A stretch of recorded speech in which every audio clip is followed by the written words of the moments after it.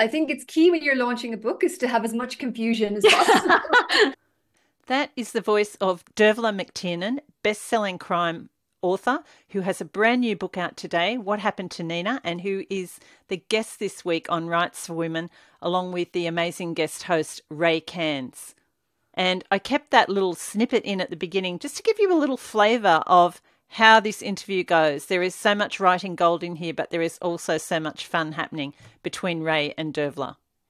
Very quickly at the beginning of this fantastic interview between Rae Cairns, amazing thriller crime author of The Good Mother and Dying to Know, and Dervla McTiernan, who pretty much needs no introduction, but Rae gives her one, so I'm going to leave that to Rae. This is an absolutely amazing conversation, particularly for writers, on so much to do with the writing process, but also for readers, and of course, writers are readers too, on Dervla's new book, out today, What Happened to Nina. So you are in for an absolute treat. I absolutely loved listening to and watching this interview as I edited it, and there really wasn't too much to edit because there is so much gold in here, so I really hope you enjoy it.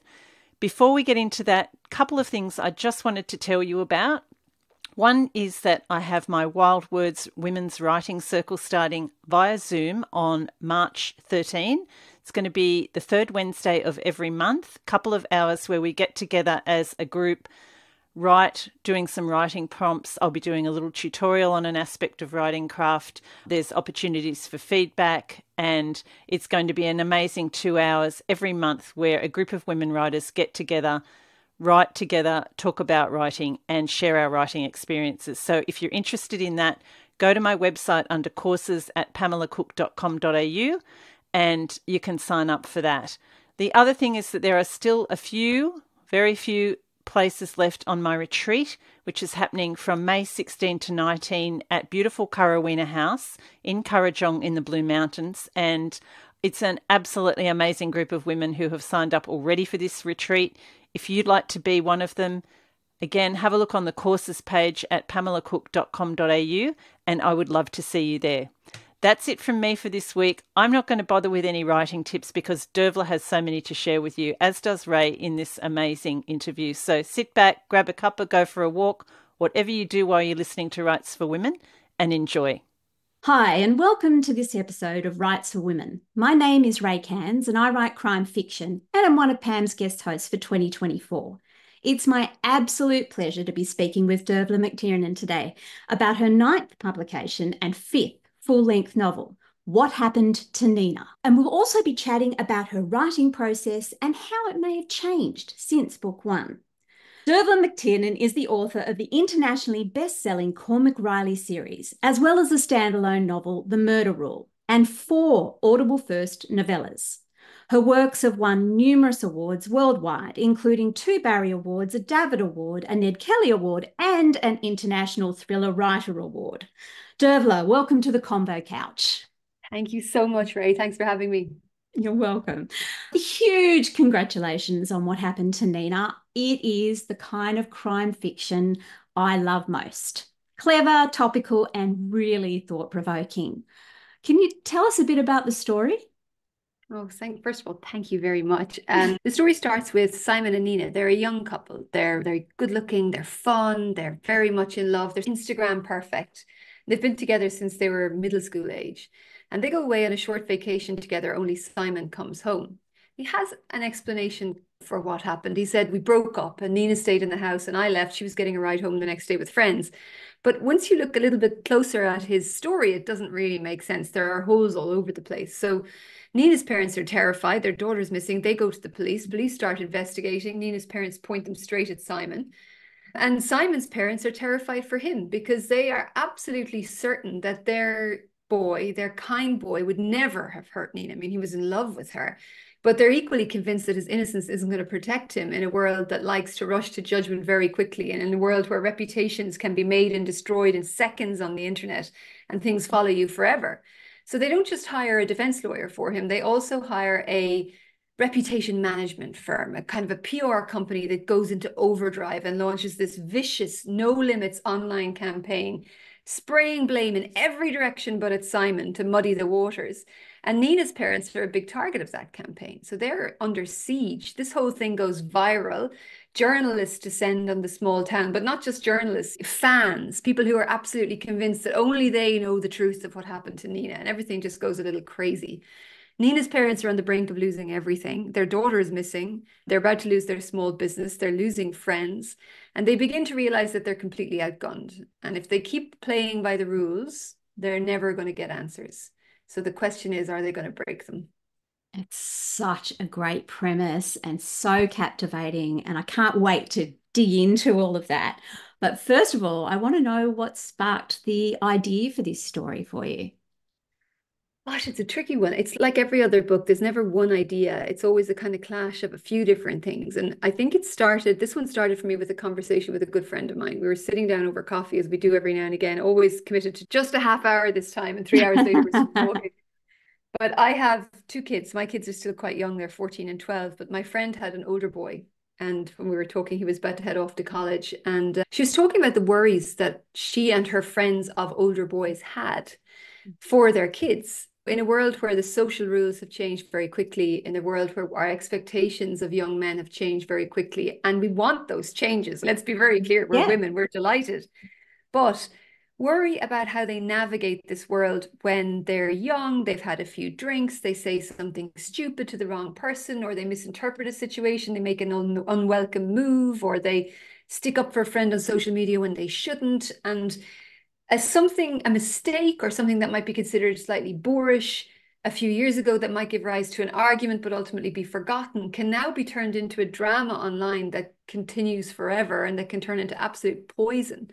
And so she was just talking about the general worries about that sort of thing, about being a parent of a young man or an older boy.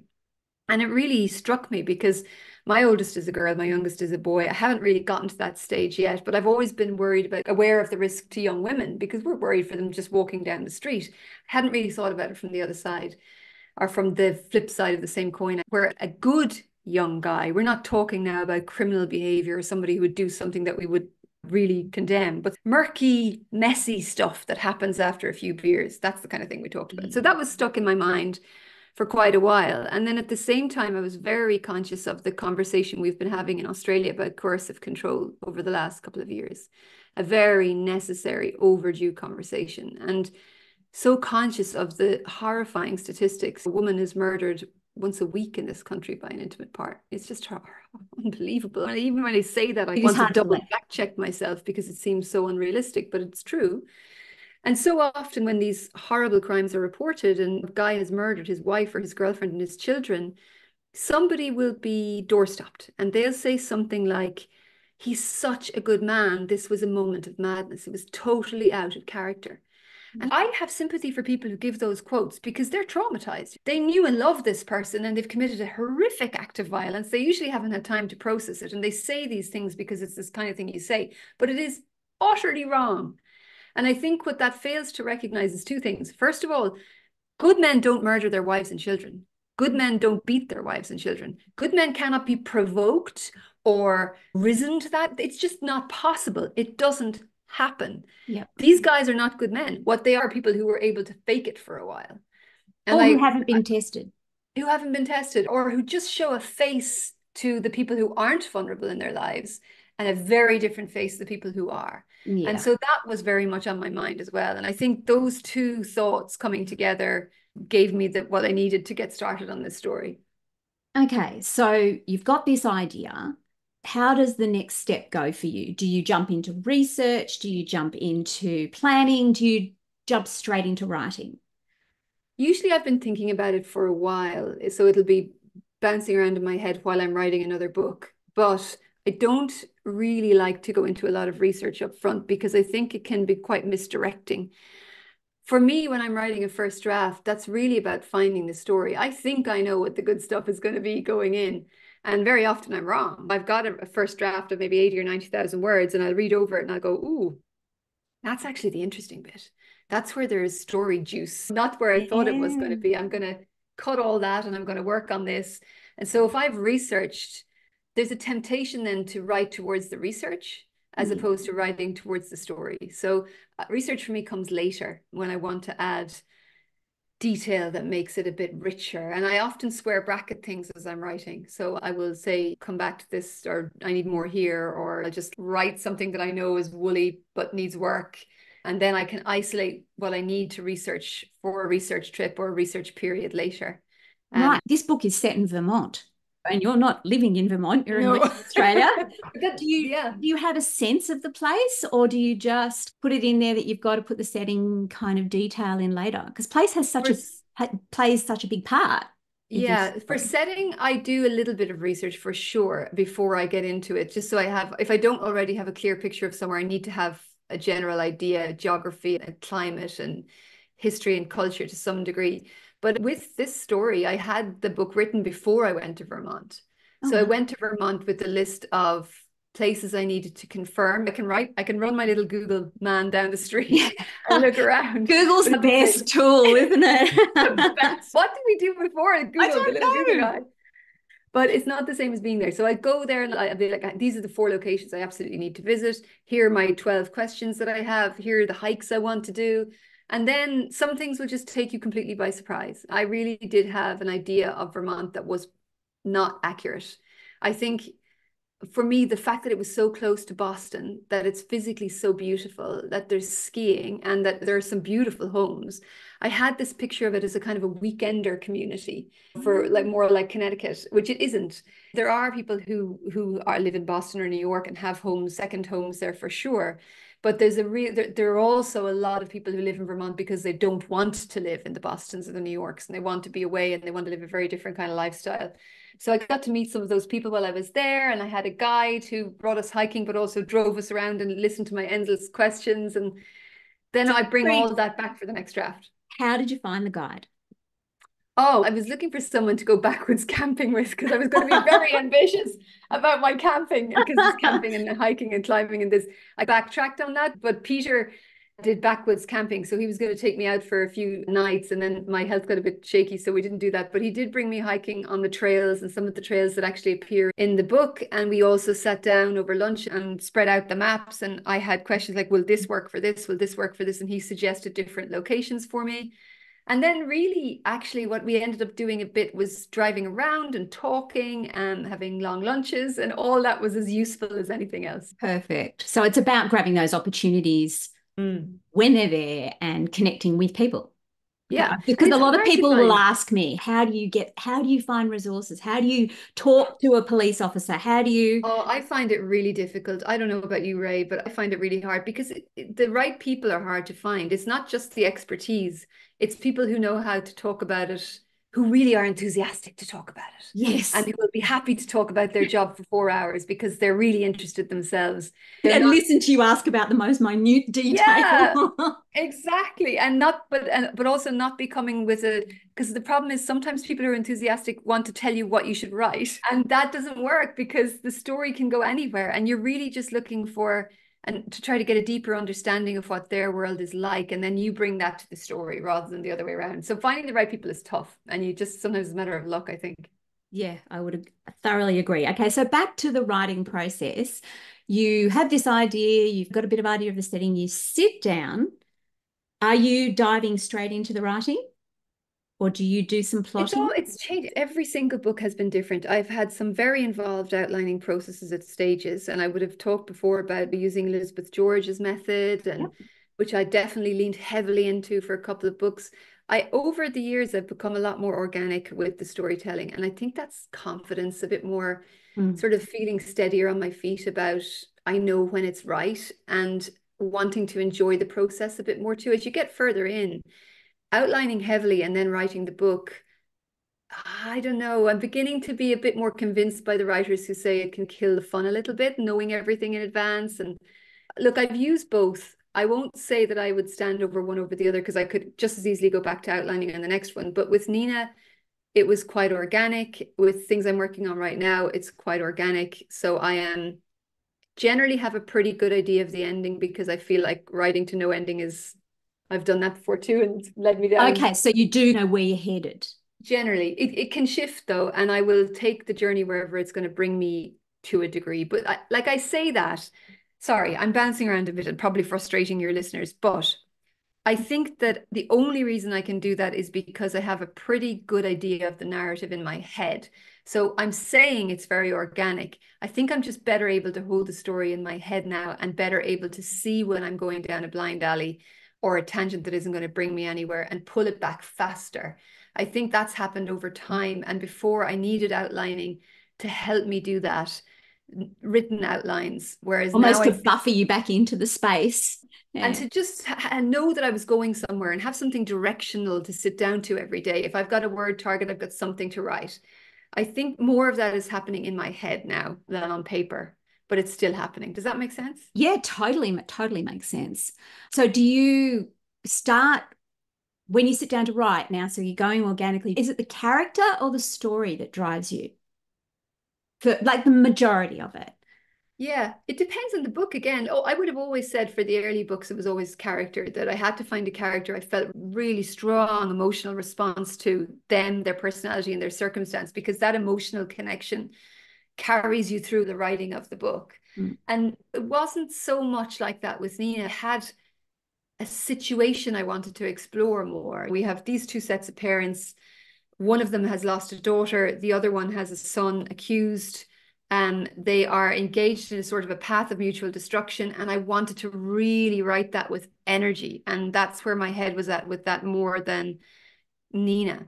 Although Nina to me is so central to the story. And actually, I could have written chapters about her because I know so much about who she is and how she interacts with the people around her. But the important part of Nina was to have her voice really strong up front and then feel her absence through the rest of the book. That was key for that story. I'm not sure if I'm answering your question. I think it's wider now. I'm coming to a book with a wider lens than I did in my first few books.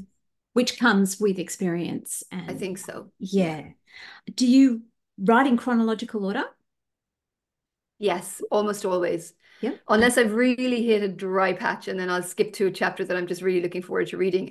But right, to be honest, if that's happening to you, you're writing, there's something gone wrong with the book. If you're writing a chapter and you're bored out of your head, your reader's going to be bored too.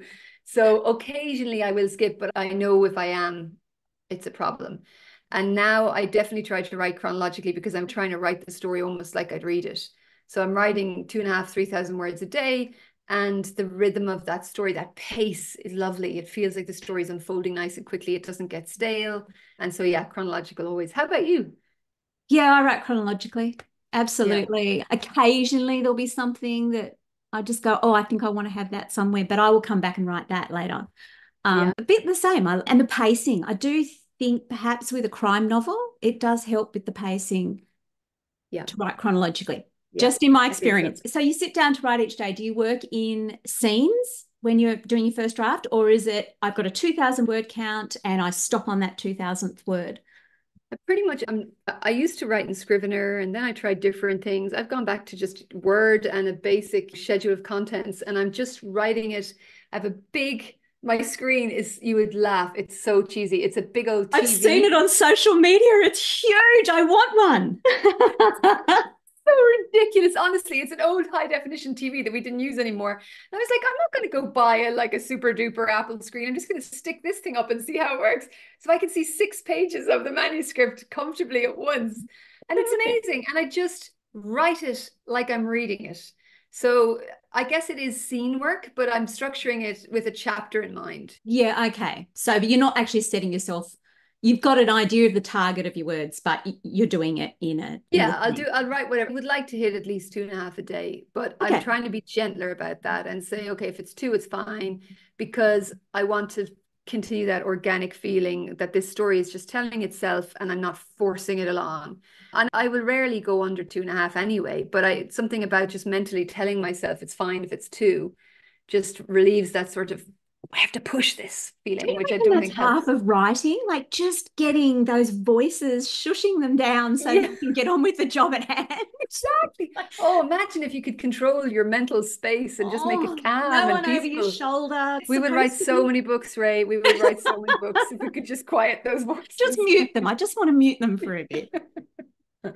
So you write the book, you've done your first draft, then you move into editing. Do you prefer first draft or editing, or you like both for different reasons?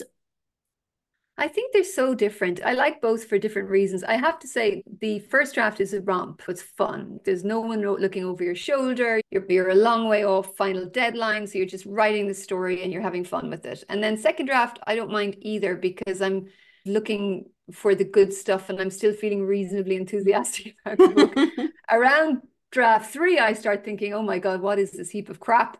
Nobody has ever written a worse book. And then once I get into editing with my editors, I don't hate it. I used to really love it. And I was always very eager to get the editorial notes and very open to the critique. I think I've gotten a bit more delicate. Like I absolutely recognize the value and I'm eager to be edited. I will never want to be one of those writers who thinks their writing shouldn't be edited. I absolutely desperately need my editors, and they have made Nina what I think is a good book. And without them, it would be very different. But I do find it hard now because I put so much into the book, and that there is a couple of days where it's just a little tough and you just have to put on your big girl pants and deal with it. If you can recognize that it's hard when you get that feedback, but Mm. that's ultimately that feedback's about building a better novel. But I think you also do 100%. need to give yourself that space of a little bit of a wallow, and then Yeah. you put your big girl pants on. Yeah. Okay. Yeah, exactly it. I think you just need to remind yourself that you're human and that you've put your heart and soul into this thing and you've cried tears into these characters and they mean something to you and they feel real. I remember listening to a podcast where two screenwriters were talking about their work, and one of them, a very accomplished screenwriter, was talking about the process of taking notes. And he was like, for a writer, actually, it was a recording where he'd been speaking to movie executives and he was trying to explain to them what it was like to get notes.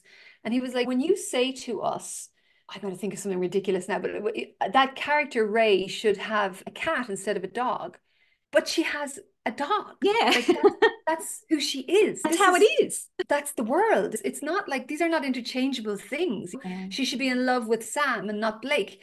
But don't you understand the relationship with Blake? You're changing something that to us feels real, and that takes us a moment.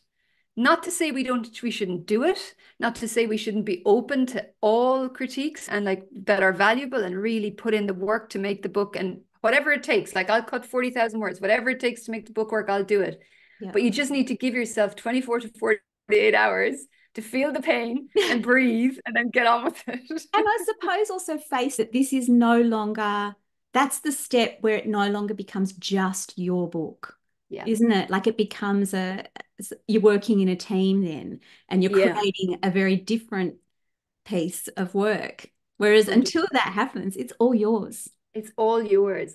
And there are things you don't see clearly because you remember what went into the writing of them. People say kill your darlings, and it's about that win you had on that really tough day when you pulled off that end of that chapter, or that really sharp line of dialogue you gave to someone you thought, oh my God, that's the best bit of dialogue I've ever written. And maybe it is, but maybe it doesn't work in that chapter in this book. And sometimes it takes an editor to see that and say it to you, and then it takes you a minute to recognize the truth of what they're saying. Yeah, absolutely. Absolutely. How long did the first draft for What Happened to Nina take?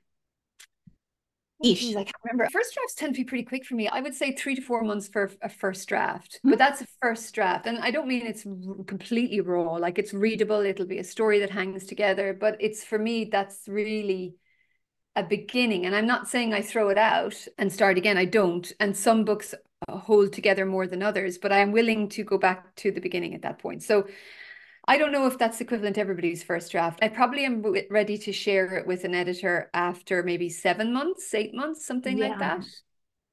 Yeah. So you've done, and you've done another few.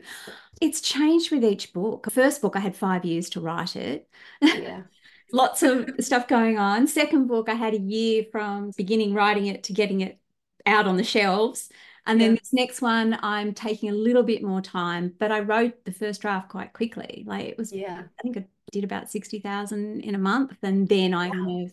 Did that feel good? It did, because the story was coming. I think if the story wasn't coming, I'd have been stressed out of my mind trying to get that done. So now I'm in that draft of really learning what the story is, like really nailing that down. And I wouldn't dare share it with anybody yet. But probably another, beginning of April, I'll share it with my editor. And isn't that the key though? Isn't that that's the gap I often find when I meet newer writers? and they've broken their hearts to write a full manuscript, which is so hard to do. Yeah. So many people start and don't finish. So that is a massive achievement. And maybe they've done a second draft and they're tired. Yeah. And they want to move forward, which is Yes. very understandable. But like the further you get into writing, the more drafts you do, I sometimes think, or at least the more you recognize, now I've got a story and it's good. How do I make it better than good? And that's the Yeah. bit. I'm very much in Polishing. that place Yeah. at the moment.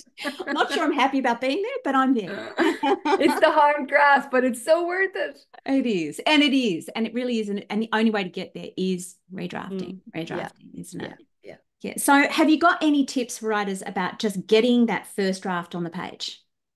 Oh, gee, it's tricky because it depends on what kind of writer you are. We all do it differently. I would say my first thing is try not to do what works for you, and what that will be will change. By all means, read craft books. I still do. Take the inspiration that works for you, leave behind what doesn't, be willing to change.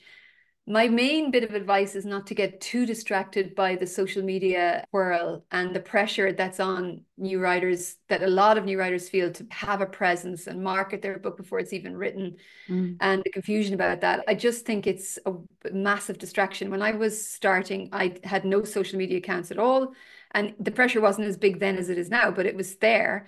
And I really did debate, should I start Facebook again, or I hadn't had Facebook since I was in college, and should I be doing this or that and the other? And I just thought, I've got 2 young children, have a job, I'm writing at night, I only have a couple of hours. I can either try and learn to be a decent writer, or I can build social media. And it was one or the other, and I chose to write. I think that we see these people who are so talented at making video, or just really good at connecting with people, and they blow up on social media so fast, and we think, oh man, that's what I should be doing. That's my job. I need to do that to get a deal. But these are the unicorns. Very few people have that natural ability or timing or luck that makes that happen. And we shouldn't look to those people and say, that's what we all need to do. If you're a writer, your job is to write. Focus on your writing, be kind to yourself, don't put unrealistic expectations on yourself. And the thing I will say to you is, there is no better ambassador for your writing than your book. If you work your ass off and you write a really good manuscript and you send out to literary agents, you will get offers because they want clients. And when that book goes out in sub, you will get offers from editors because publishers want good books. And when that book goes into the world, it will find people who love it. Not everybody's going to love your books. If 100 people read your book, maybe 40 will like it, but 2 people might fall in love with it. Yeah. And those 2 people will want to tell everybody, and they're your ambassadors.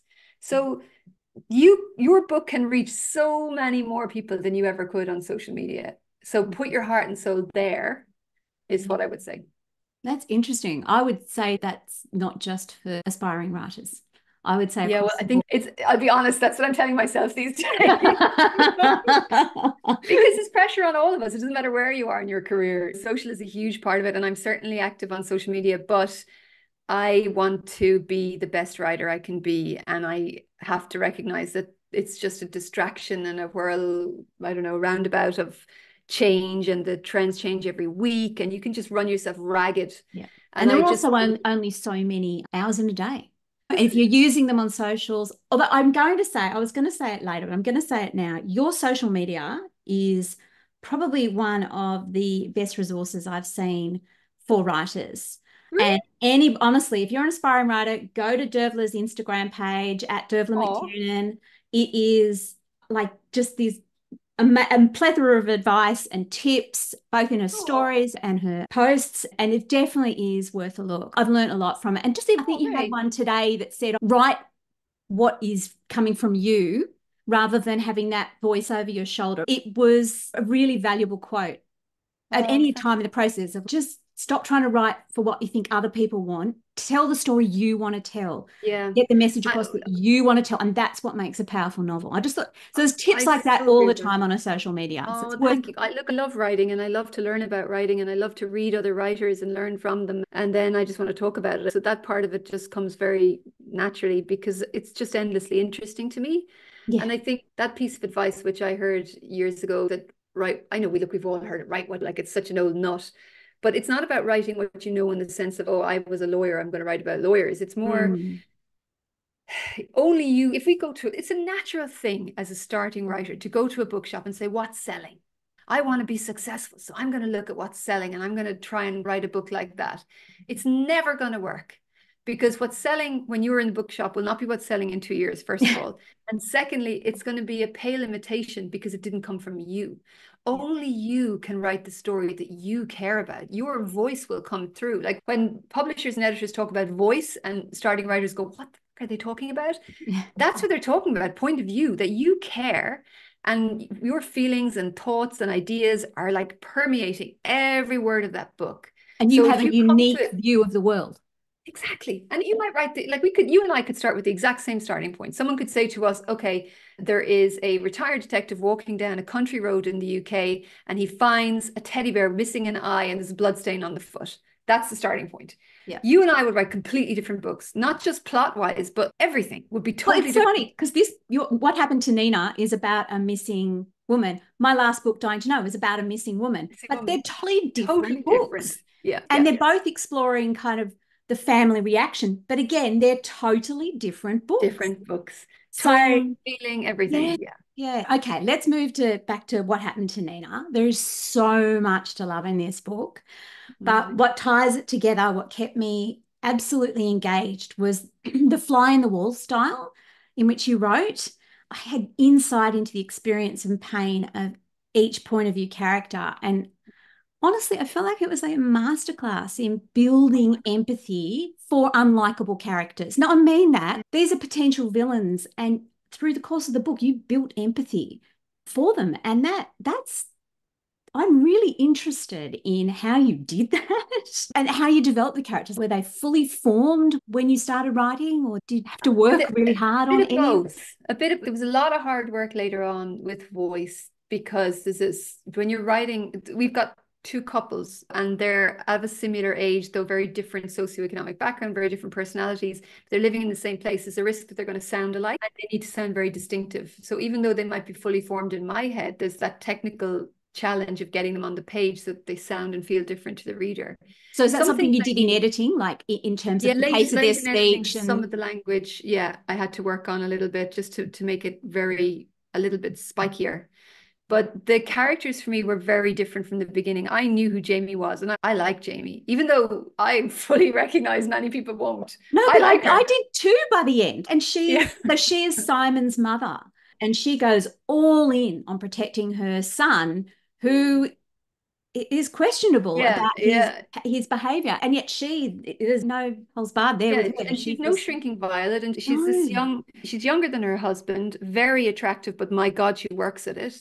Fully anticipates that her husband's going to leave her any day because he's a wealthy man, and that's what they do in her circle. And she's taking steps to protect herself from that, in her mind, inevitable future. And I admire her hustle while recognizing her deep flaws. Everyone is flawed, but I guess in the way in which we got to go into her head and see her image of what her life was, in many ways, crumble as things started to go a different direction to what she was hoping. And each of the characters had that. Like we learnt the flaws of the characters that we would usually align ourselves with, who do things that you just like want to get them and shake them and go, stop. And yet they're in trauma. That's one of the things of dealing in the book, is how do you deal with trauma? How do you process it? How do you get on with day-to-day life? Yeah. I suppose I'm interested in with the characters. So you've got multiple points of view in the novel. Nina's parents, her sister, Simon's parents, Nina herself, and they're all written in first person.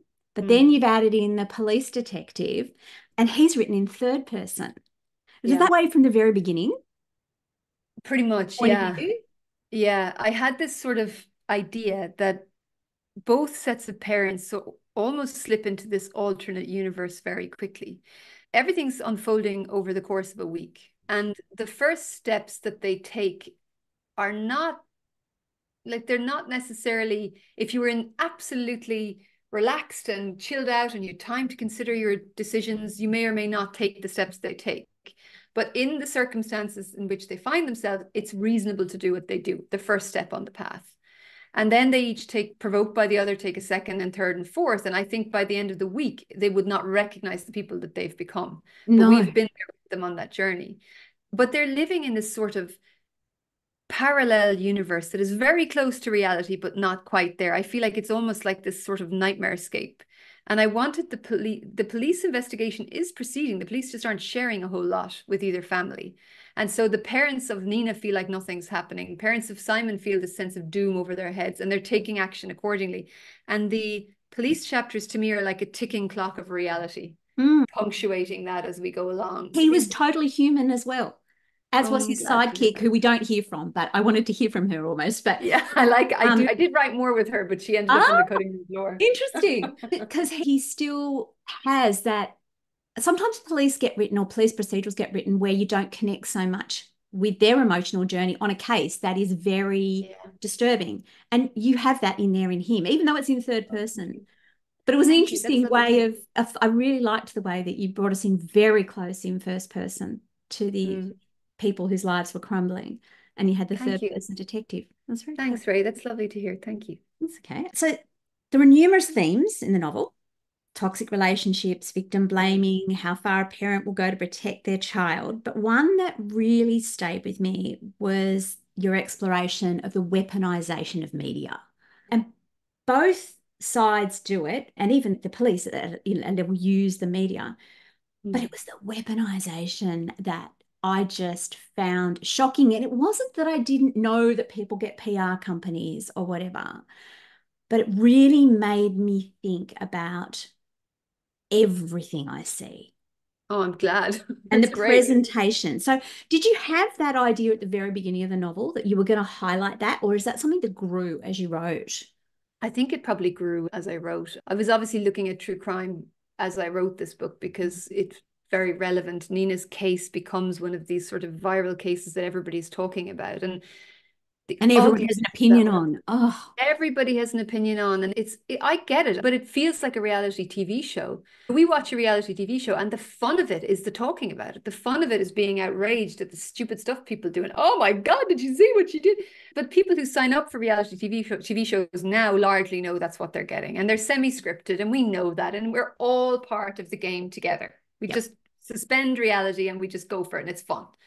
But we're now talking about true crime cases in the same way, like they're light entertainment, like the victims and their families are characters in a story. Like we get to accuse somebody one week and somebody else the next week and go, oh, my bad, maybe it wasn't the brother, maybe it was the uncle. And these are real humans. I've got a quote in there that they didn't see Nina or any of us as human beings, just as characters in a story they could use to sell.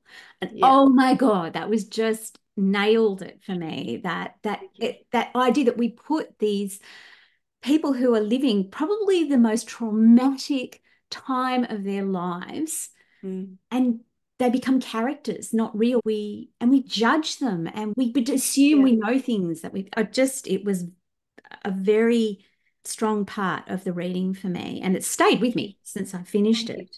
Thanks very much, Rae. Another theme you explored and often arises in your books is the power imbalances that are created through economic and class differences. Why do you think this is something that you dig into?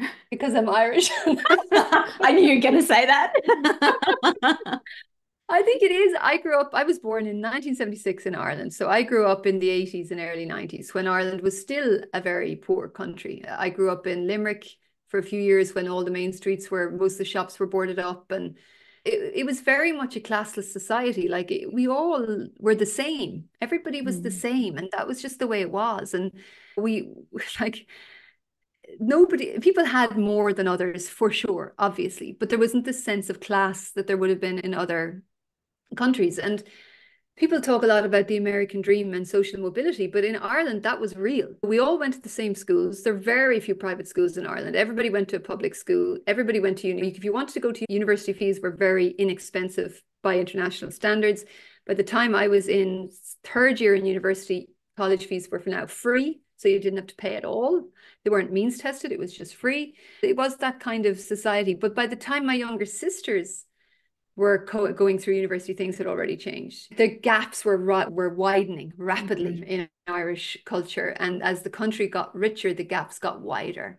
And it's just always, I guess maybe the age I am and having seen it happen firsthand and having seen the boom economy followed by the bust and everything, and the pain that certain people suffered that other people did not have to suffer.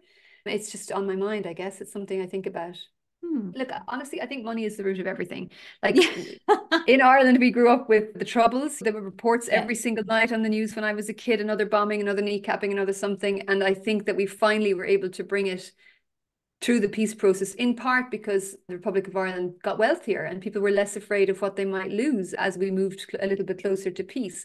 I think that a lot of the problems we're seeing politically are due to people just not having enough, and the gaps between the rich and poor getting ridiculous and unsustainable. And we just need a fair deal for everybody. And I think I'm with you on that one. I'm with you on that one. I want to touch on the prologue because prologues often get a bad rap. Yeah. And this prologue is a lesson in what makes a great prologue. It throws you straight into the action, delivers a really strong character who, like you said, we meet Nina in the prologue, and then she's missing the rest of the novel. And I wanted more from her, which is great. Yeah. And I think perhaps it also helped me really connect immediately, or made me invest in the story, that prologue. So did you start with writing that prologue? Yeah. Yeah. Wow. Yeah. Okay. Prologue has always been really important to me from the ruin. And I heard the same advice that you have. No prologues ever. Yeah. But for me, with my first novel, the prologue was the heart of the story and it was the beginning of everything. And it felt totally wrong to try to omit it. And everybody liked it. And then I wrote The Scholar, and the first thing my editor said is, I think we need a prologue. I was like, okay, I guess I'm prologue girl. But there's something about that sort of exercise of just what's the heart of this story, what's it all about, and just setting it all up and getting every bit you've got on the page in those. Like I put everything I have into those first few pages. Yeah. I'm not holding back anything for later. Every single thing I've got in terms of heart and soul is going in there. You nailed it, because you've said that it's about the heart of the story. It's not about a backstory dump. No. Which I think is what happens with a lot of prologues. People think it's setting up the beginning of the story. It is, but it's setting up the heart of the story. Yeah. From reading that, you know exactly where we are. It places you in that comfort place as a reader. Okay, I'm in good hands and I know where we're going. I don't know where we're going, but I have a feel for it. Or do you feel confident? Thank you. Like what I'd say to other writers is, people who are starting out with writing, write your prologue. That's the info dump if you need to. Write whatever you need to write to get started. But you're going to be cutting 40 pages and that's okay, because you had to write those 40 pages to get where you're going. Absolutely. But you need to start where the story is. And look at that before you send it out to anyone. Or have somebody else tell you. Get a beta reader and have them say, actually, took me 40 pages to get into it. Okay. Yeah, that's so. I'm also interested in that prologue that you reveal much of what happened between Nina and Simon, like of their relationship, the build in their relationship to the night where she went missing. And I think it's unusual in that, because quite often writers will drip feed those bits of information throughout to keep you, I think it keeps you engaged in the mystery of the relationship and what happened. But you chose not to do that. You chose to give us that information right up front. Why? I'm interested. I think there were a lot of different ways I could have gone with it. And I think ultimately I wanted you to know Nina. And there was no way for you to know Nina without me telling you the truth. You would have always wondered who she was if you hadn't seen the reality. And I didn't want you to have that wondering. The question isn't really about what happened to Nina or who Simon is. You're not sure about that after the prologue, but you're pretty close to sure. Like you've got a theory and you're not far off. It was more, the story after that is more about what happens with the parents and what are they going to do and what's going to happen when they do that thing. And the pace should pull you along. But the heart is Nina. And I really just felt for so many women that these things happen to, we never get to hear their side. We never get to hear from them. Sometimes we don't even get to hear their name. Yeah. Yeah. I wanted her voice to be heard. I wanted her to get a chance to speak. And there was no way to do that without being honest, I think, about what was there. Yeah. Okay. What do you want readers to take away from the book? Oh God. Honestly, a bit of a big question. The truth always is, I want you to have a good time, which sounds ridiculous when you're talking about a novel like this, about the disappearance. and murder. Yeah, but I really just want you to have a good time. If someone said to me, listen, I bought your book and I went home and I made a cup of tea and I curled up on the couch and I forgot where I was for 4 hours, I'm ecstatic. That's what I want more than anything else, because that's all that books have ever been for me since I was a little kid. Nobody knew what I was reading or particularly cared, because they didn't in those days. People didn't curate their kids' bookshelves. I just fell in love with books for the story. And I still fall in love with books for the story. And of course, you want something meaty to think about and chew on, because that's part of the joy of the read. But mostly, I want you to escape. And obviously, there are things I really care about in this book, as we've talked about the themes, but I'm not here to tell you how to feel about them. I'm just here to get you thinking about them. That's all. Yeah, yeah, okay. So I'd like to move a bit into a bit more generally about your writing. A really brief thing about your path to publication, because a lot of people will know it, but some won't, particularly your first draft of The Ruin and what you did. But Okay, so I wrote through, and gosh, I started writing seriously in 2014 when I made a commitment, a mental commitment, that I was going to start writing. you And I were a was going to lawyer seriously. previous. I was working in a kind of quasi-legal role because I was never qualified to practice here. I'd practiced in Ireland. I was working for the Mental Health Commission at the time. And I started writing at night, every night, 6 nights a week, Thursday we would take off and open a bottle of wine. And then, look, the book wasn't ready. I knew it wasn't really ready. But many writers who are, oh, I wanted to be, I was looking around and I jumped on a Twitter competition, one of these Twitter pitch competitions where you had 120 characters to pitch your book and the agents would go through the feed. So I pitched the room and one of the agents liked the tweets. So that meant I was invited to submit to them. It didn't really mean anything. I still went into the slush pile, but whatever. I sent off my 50 pages and my query letter and kind of forgot about it, got on with life. But then in July of 2016, I was diagnosed with a brain tumor, and it happened very much out of the blue. I had no expectation that was going to be the result of the tests. I went in early on a Friday morning into the GP, and she just gave me the news. I wasn't with her for very long. I think she might have been nervous too, looking back, because it was a very quick consultation. But she ultimately said, look, this is something that is very dangerous and you need immediate surgery. And she gave me the names of 3 neurosurgeons written on a yellow post-it note. I'll never forget it. And gave it to me and said, look, ring all of these surgeons and see whoever will see you first is who you need to see. So I was like, okay. So I went back out to the car. I was sitting in the car park in Osborne Park in Perth. My parents-in-law were staying with us. My husband's parents were visiting. The children were very little. I was like, I can't make these calls at home. The kids will be hanging off me. People will be around. I need to start doing it here. So I started Googling, looking up the numbers. And as I was Googling, my phone buzzed with an email from that literary agent asking to see the rest of the novel. And it was surreal. It really felt like a Truman Show moment. This is just nuts.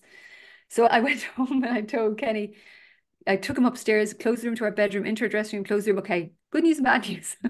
Oh, no. There's a brain tumor, but there's also a literary agent.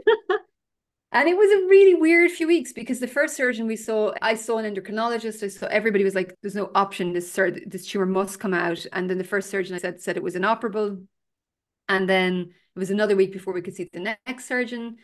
And then we were scheduled for surgery, and we had 3 weeks. So I had to get stuff organized at work and everything else. But honestly, I spent those 3 weeks on my laptop sending my book out to literary agents and preparing my husband for what might happen if he got responses while I was not in great shape. It was the best distraction and kind of positive, forward-looking thing I could do. It made me think about the future in brighter terms. I knew what the potential side effects of the surgery could be, and I knew that I might not be in great shape, but I was like, maybe I will be. And I was in hospital for about 11 days. Surgery was successful. I was at home for about 10 or 11 weeks recuperating, and it's a long, slow slog getting better from that kind of surgery.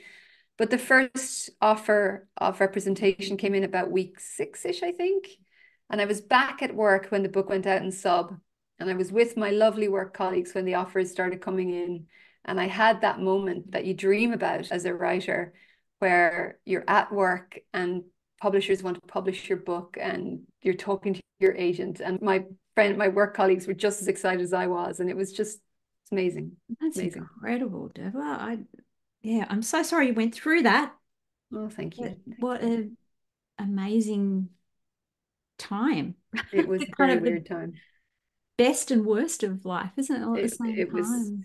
I think maybe that's why the whole early part of my publication journey always felt so surreal, because it was surreal. I went to Melbourne and Sydney to meet the last two publishers who were both wanted to publish. There were 5 or 6 who wanted to publish, but it came down to two, and I got to go meet them. I was very nervous, and I had no idea what happened in meetings like this or how I was supposed to behave. And I'm sitting there meeting editors, and they're pitching themselves to me. And I'm like, what the fuck is happening here? This is not real life. This isn't how this works. I know how this works, and it's not like this. And I'm sitting there going, am I still in hospital on morphine, fantasizing about this all is of really this? good morphine. Yes, really good stuff, because I just don't think I said a word in those meetings. I don't know how the offers survived them. And the whole first year, which went really well for me with The Ruin, the first couple of years, I think I just kept thinking, someday this is going to begin to make sense, and I'll sit down with a glass of wine and I'll celebrate it. In the meantime, I'm just going to keep doing whatever is asked of me next step. And it took a long time for reality to reassert itself. Wow. Okay, I'm going to change direction. Why do you write? Crime in particular. It's the best bit. It's everything. Like I remember we were living in this really shitty little rental house when I started writing, and it was like this house, if you turned on the oven, the air conditioning switched off because the whole thing would trip. This is what it was like.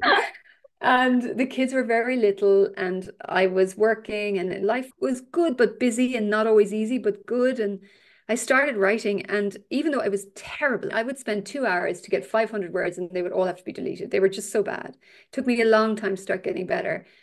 But oh God, it felt so good. Like it felt so good. And I remember going to the Margaret River Writers Festival at some point. It was the first time I'd been away for the kids probably ever, for a night by myself. And then Kenny came down the next night so we could be together, and we had a babysitter. And I remember meeting him crossing the road and just being so filled up and just saying, I don't care if I am never published, because if I get to do this, like I get to write stories and hang out with book people, like jackpot.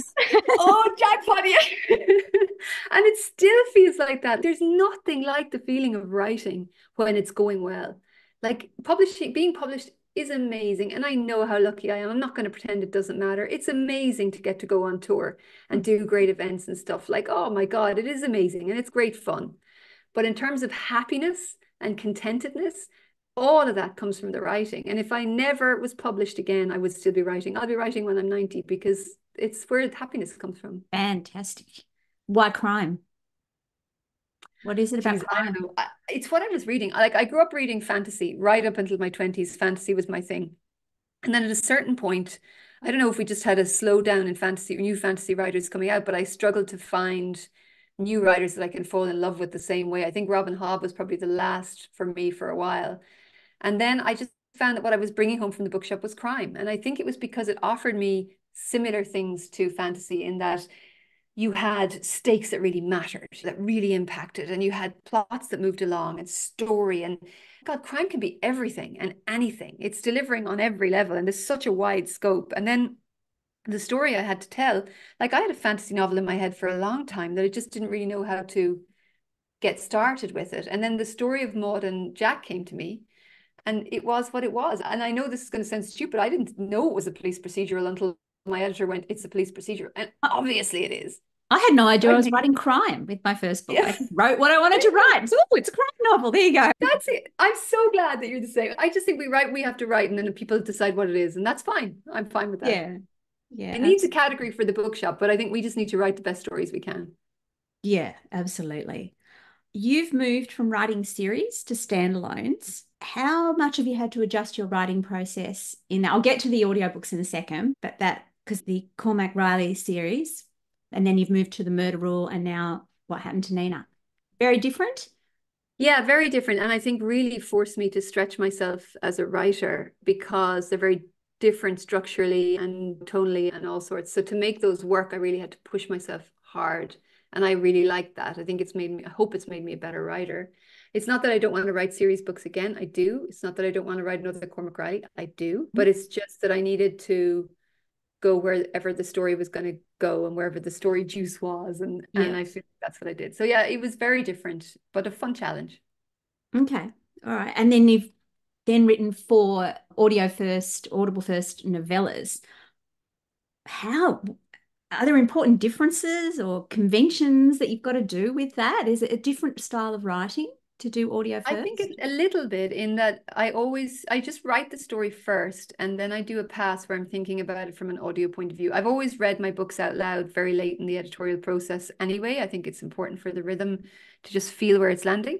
But the audiobooks, I put extra effort into that. And then I cut a lot of dialogue attributions and some work that you would go to give a tone to something. So I feel like we don't need as many he said, she said when something's being read, narrated. And sometimes, particularly if you've got a really strong narrator, they can bring a lot to a story that you don't then need to, that you're putting belt and braces on if you're adding the text to explain. So sometimes what I'll do is I'll remove something where I'm not talking about he said angrily. I hope I'm not doing that much, but I might find a more indirect way of letting you know that he's saying it angrily.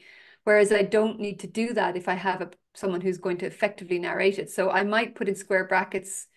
Like usually the story should be implicit enough that the narrator will pick up what you're trying to do and run with it.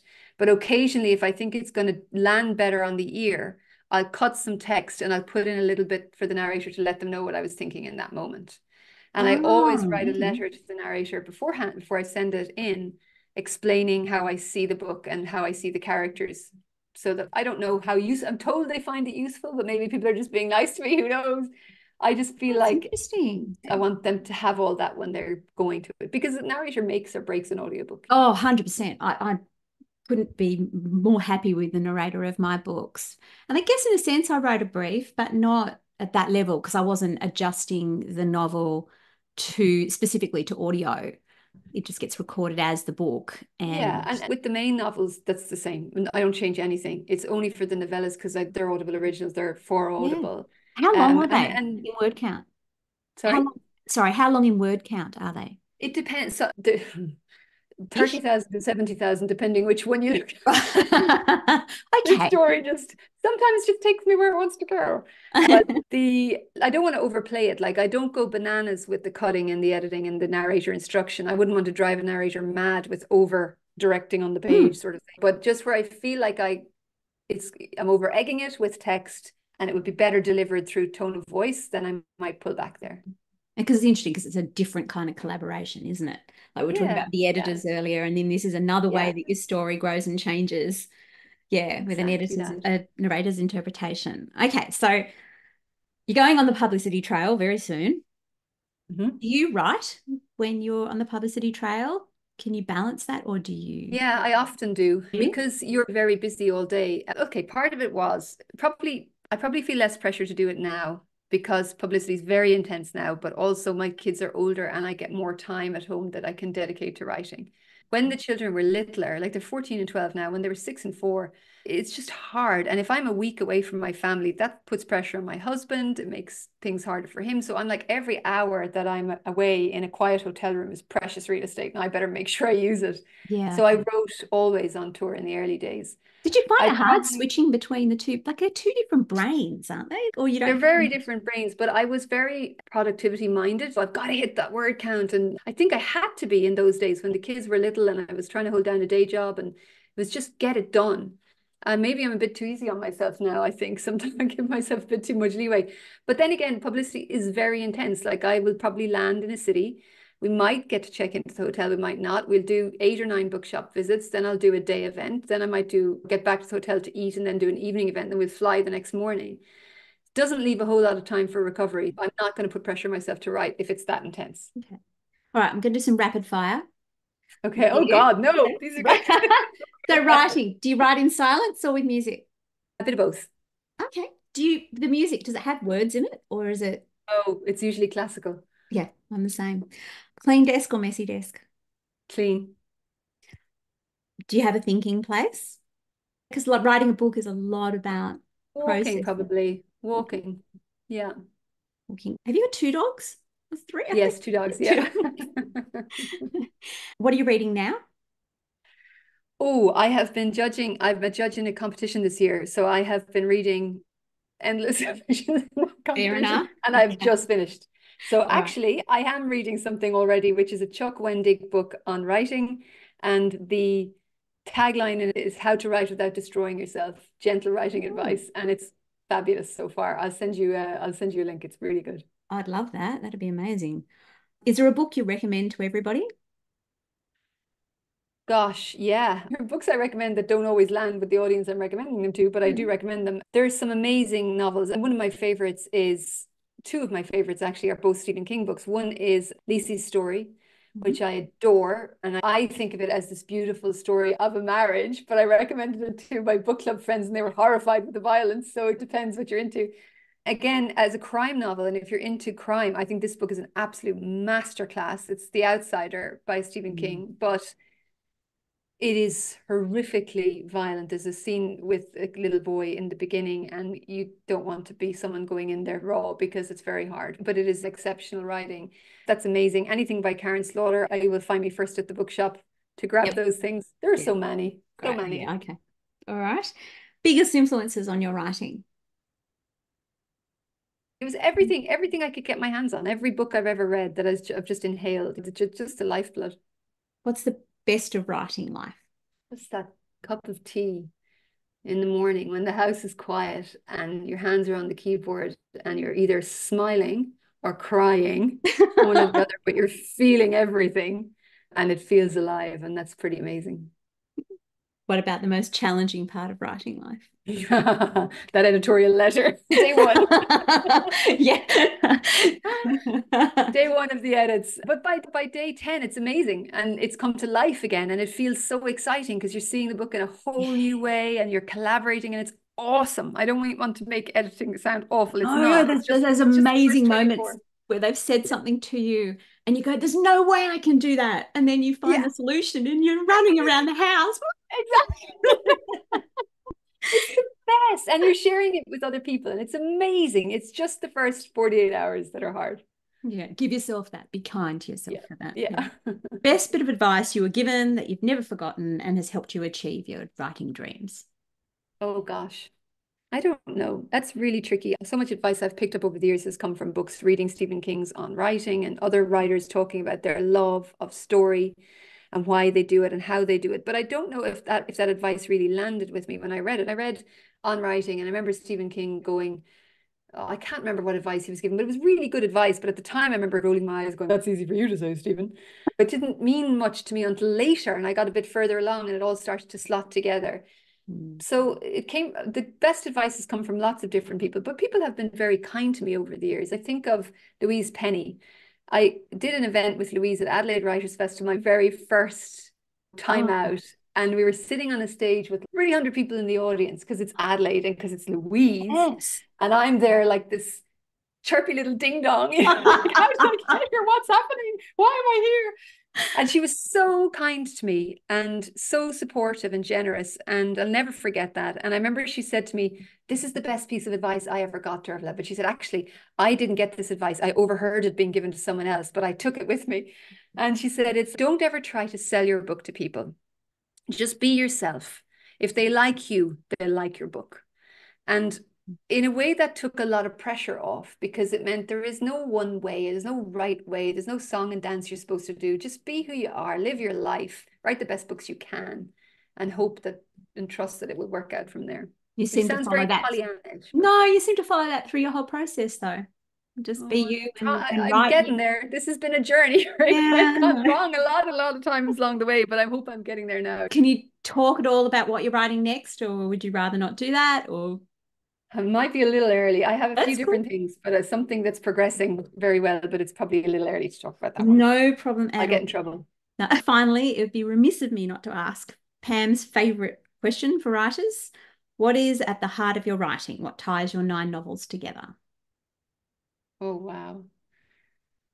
I don't know the answer to that question. People talk about themes of brothers and sisters a lot appear in my books. And as you've mentioned, class differences and power appear in my books. So I think if I was to say there's any theme, it's possibly the latter, the imbalance and the destruction of wealth and how it impacts our societies, possibly. But on a personal level. Yeah, you personalize it and humanize it. For me? Yeah. No, I meant for your characters. Yes, exactly. It's not nonfiction and it's not at a distance. It's really up close and personal. I just think that's the role fiction plays. It allows us to feel things for people that we might dismiss because they are different from us. Yeah. We walk a bit closer in their shoes. I've so enjoyed chatting with you, Dervla. Me too. Thank you for sharing so much. Huge congratulations on what happened to Nina. And I can't wait for your next book. No pressure. Thank you. Thanks, Rae. It's been a joy to speak to you today. Thanks so much for your time.